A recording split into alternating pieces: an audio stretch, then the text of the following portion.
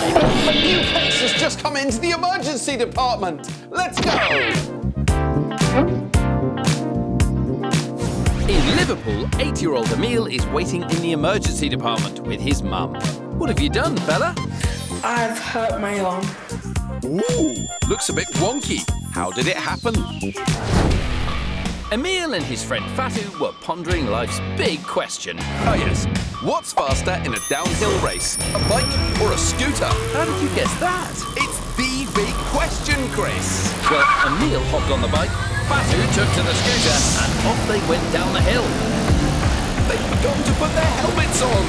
My nose armed. This could be bad. Exactly. Amil's pedal got stuck. He couldn't slow down. Then he tumbled off the bike and crash-landed on his wrist. Ouch! I think that it probably is broken. Let's get you straight to X-ray then. Good lad. Okay.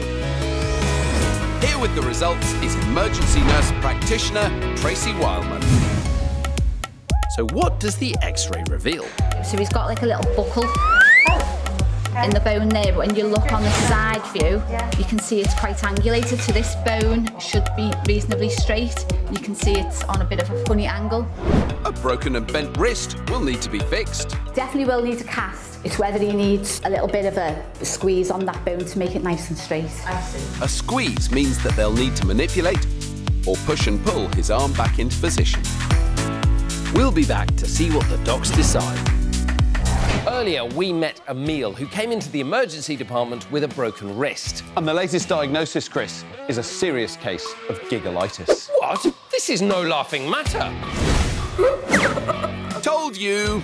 Amil is laughing because he's had gas and air, or laughing gas, after coming to the emergency department with a broken and bent wrist. It happened when he was racing his friend Fatu. The pedal on his bike got stuck, and he tumbled off and crash-landed on his wrist.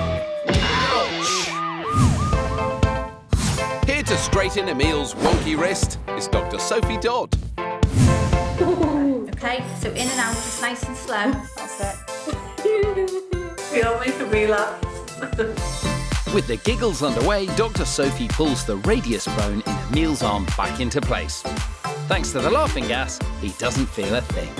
And with the bone back in position, Dr. Sophie applies a plaster cast to keep his wrist straight. That's like rock hard. Yeah. How long until Amil's wrist is better, Doc? He should be back running around within 6 to 8 weeks. That's a winning result. And before you go, any top tips to help other bike racers avoid a trip to the hospital? All the gear that you have, like safety equipment on your arms, wear that. Good advice. Bye. Bye.